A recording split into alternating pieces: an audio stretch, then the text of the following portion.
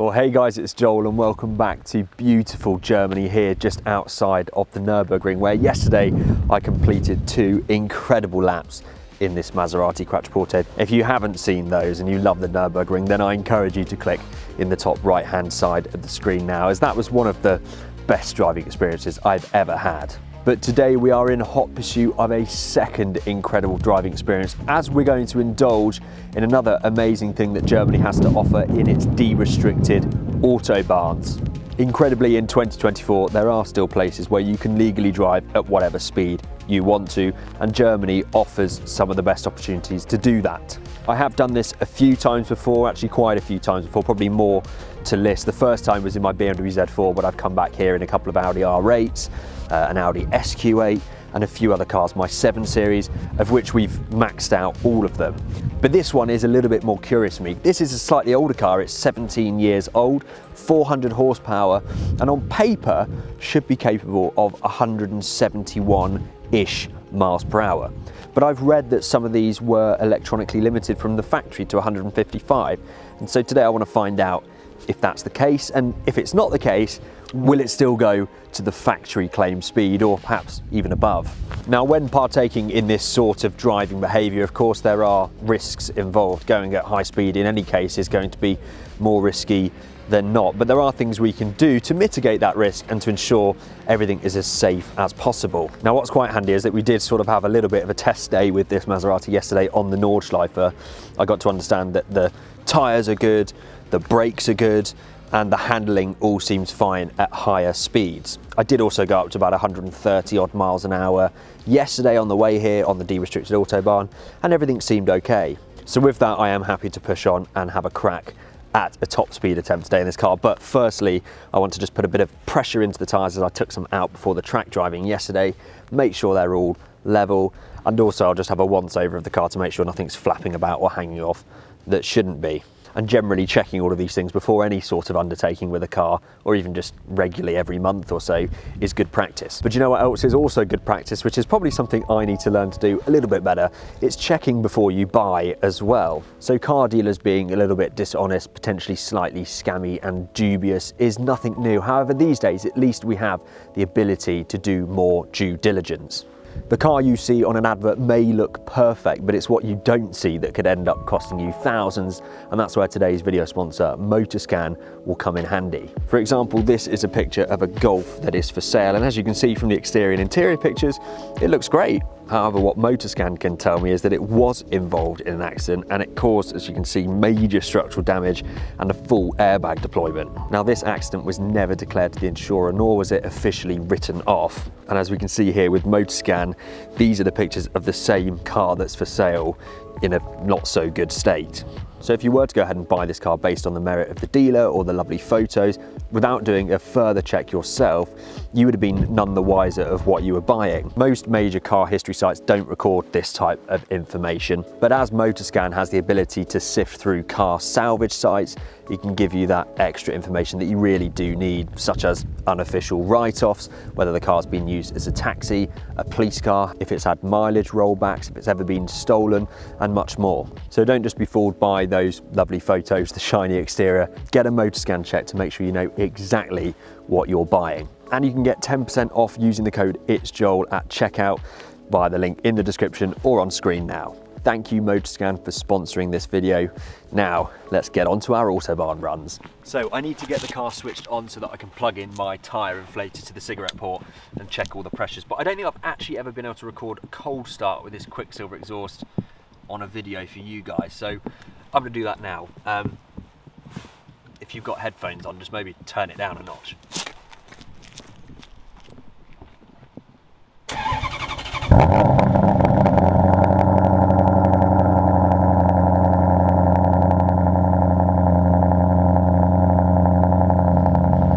So what do you think of that then? I just had a quick look under the bonnet to check everything in there. The fluids are all good, which is great after our drive yesterday. So the car's telling me that all the pressures are 31, which I lowered them slightly for the track yesterday. But interestingly, the handbook in this car says that the front tyre should be 32 and the rear is 29. I'm used to cars being the other way around. Because we're going to be going high speed, I'll probably add a PSI to each. So I'm going to be going for 33 front, 30 rear, and we'll see how that goes. And I should mention at this point that it's not just the pressures that are important when it comes to tyres, but it's the actual tyres themselves. And I want to give a special shout to Michelin for sending me these Pilot Sport 4S tyres. I reached out to them and let them know about the project I was undertaking with this Maserati, and they kindly obliged to send me a set of these wonderful tyres, which I had fitted just before the trip. There is literally only one contact point between your car and the road, and that is the tyres, and so it's absolutely vital that they're good ones. These Michelin Pilot Sport 4S performed excellently with the efficiency test with our trip to the Nurburgring, and then fantastically on track as well, which is exactly why I wanted them. The other good thing about the Michelin Pilot Sport range is that they also perform tremendously well in wet weather conditions, and that's clearly what we've got today. And with that, let's hit the road and get to the de-restricted Autobahn.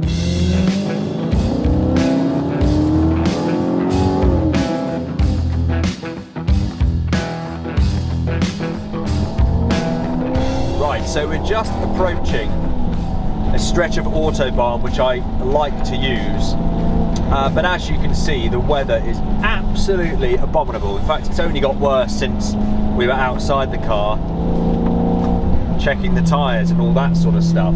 This is the same stretch of Autobahn that actually I did a top speed run in an Audi R8 in a few years back. That was exhilarating, and we did 206 miles an hour indicated in that car. Certainly don't expect to be doing those sorts of speeds today, and quite frankly I wouldn't want to either. But this is de-restricted now, so it is clear ahead. I will just take it nice and easy. We'll build it up nice and slowly.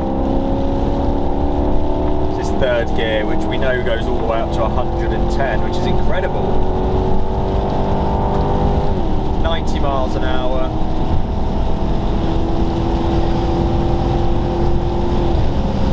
And that wind noise you can hear is annoyingly because this window doesn't quite close properly.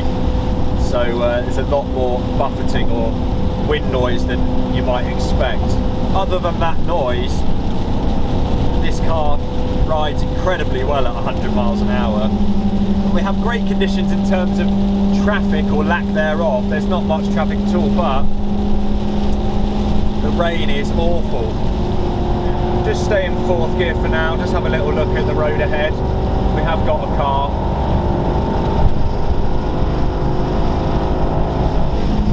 .125 and a bit of standing water, so I'm going to let off there. We'll pass this Citroen, or what is it, an Audi? Gosh, they all look the same these days. Let's have a little squirt down the hill, see what we can do.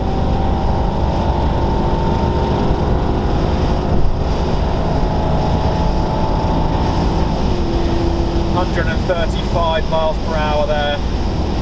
That's as fast as I've gone in this car so far. So 135 miles per hour there. I'm not sure exactly what that was in kilometers, but that felt pretty good at that speed. This buffeting coming out this window is very annoying. That's the main thing putting me off going much faster, because it's so noisy and obviously sounds like something's not right, but it's fine. It's just a slightly open window. Back we go once again. Weather's not improving, so I think after this run we'll see what we can do, but I don't dare go much faster in these conditions. So let's go all the power now. 70 miles an hour or so at the top of second. And as we know, very high top speed in third, 110. Pushing now in fourth.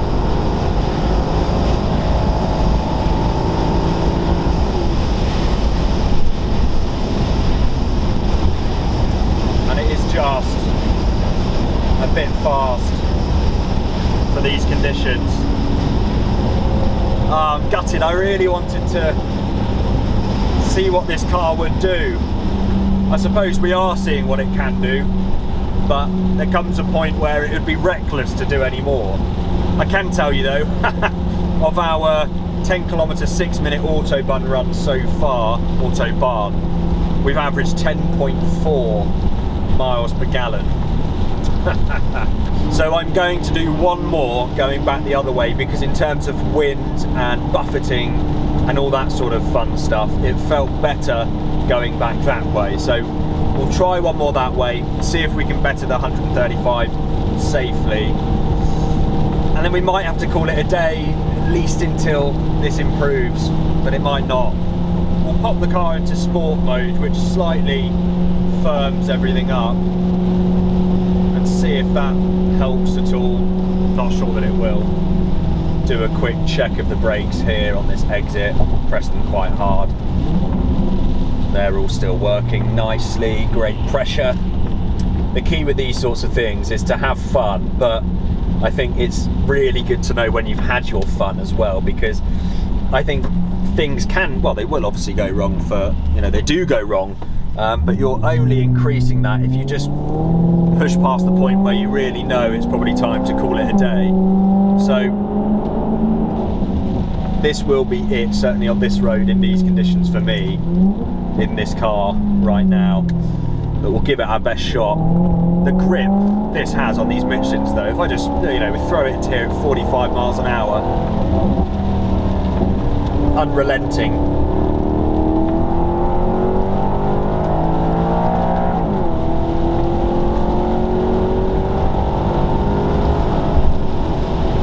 So after third gear, after about 110, 115, you start to feel the limits of this car's power. It stops accelerating so brutally. We'll just pass this lorry, 130 miles an hour indicated there. Back into fourth gear. Gonna stay in this lane, as it's the lane I used earlier. 135, 140 miles an hour. 145. And honestly, I don't want to push it any harder than that. 145 or so miles an hour there. I think that might be the best we're going to get right now. And you can really literally see the needle, the fuel needle moving back as you hold it on the throttle. What an experience. Brakes feeling good. Engine temperature is perfect. In sport mode on that run there, it did feel a lot steadier actually, so I don't know if that's just because the wind conditions changed or the road condition was slightly different, tyres are a bit hotter, don't know, but for whatever reason in sport it did feel a lot happier at higher speeds. It was easier to push up. So 145 or so miles an hour. I'm going to pop into a little town called Dawn now and have a breather, and then we'll review to see if we might get to have another go. Barely breaking traction there, flooring it out of a junction in sopping wet conditions.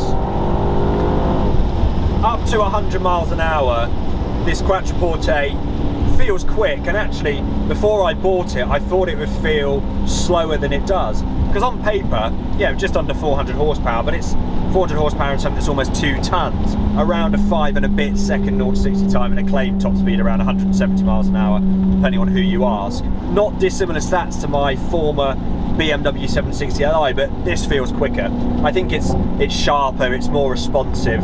Obviously you can feel that it's designed to be more free revving, more spiky, and it certainly feels as such. The standout for me though with this car has got to be the handling. I raved about it in my Nurburgring video, I've raved about it in other content before now. The Pilot Sport tyres have only accentuated that and brought it to the fore, because it just darts, turns and points where it doesn't have any right to be honest. When you look at the car, it's a long car, over 5 meters, yet you can treat it like it's almost half that. It really is very impressive.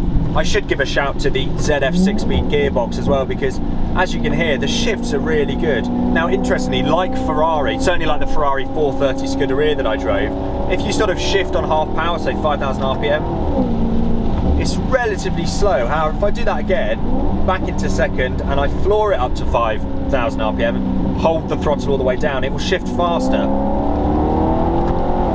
Like so.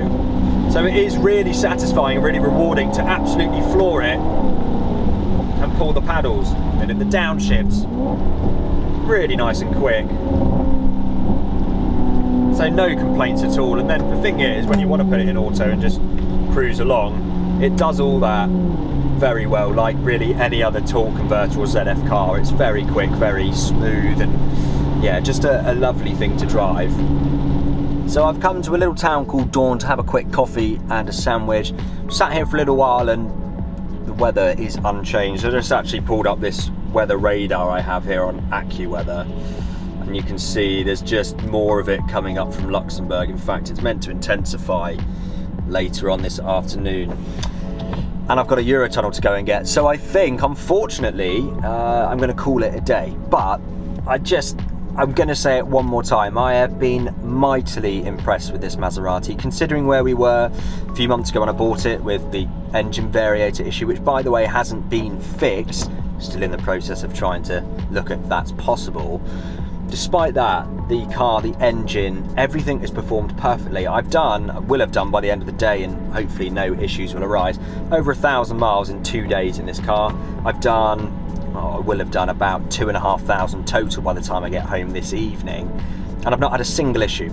Yes, I've had a couple of times I've switched it on, there's been some warning lights, some issues with electronics and stuff, but nothing that you can't switch it off, switch it on again, and it's fine.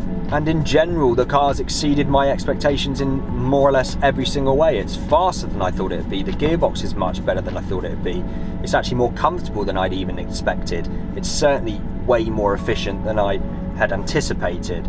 And ultimately, if you told me that I had to come back next week, do exactly the same thing again, go on the Nurburgring, do some top speed runs and then drive home, I wouldn't even hesitate. I know that the car would be capable and it would do it. So if you need any sort of sign to just say that that car you've always wanted to buy, should you just go and do it and just take the risk? Honestly, just do it. Life is way too short. But what I have got is lifelong memories now, and I can say that I've owned a Maserati, which is invaluable. So that's my advice to you if you're still watching this video, is to just go and do it. So I will end it there. Thank you ever so much for watching the channel as usual. If you are enjoying the content with this Maserati, do let me know in the comments below, it really helps. Thank you so much to Motorscan for sponsoring this video, and I hope to see you in the next one very, very soon.